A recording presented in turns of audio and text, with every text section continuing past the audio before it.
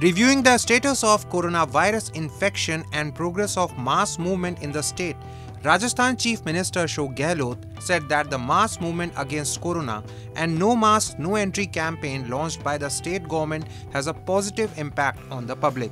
CM said that the people have become more conscious about wearing masks and are also spreading awareness about prevention from corona infection.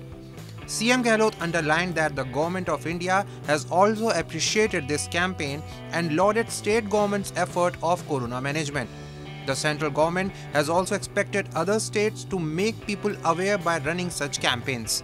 During the meeting, the CM said that people have adopted this mass movement with an open heart. This campaign has become effective because along with government machinery, non-government organizations and people are also participating openly in this campaign.